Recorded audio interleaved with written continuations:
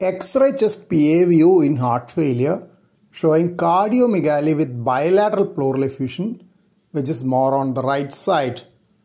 The lung fields show pulmonary congestion.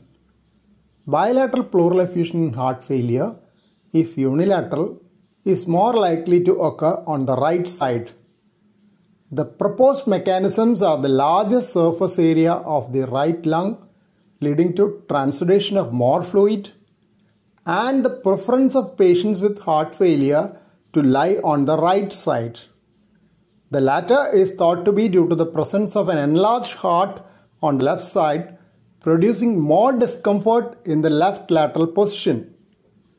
In one study by Mitrouska et al., unilateral right-sided pleural effusions were twice as common as left-sided effusions in congestive heart failure, 28% versus 15%.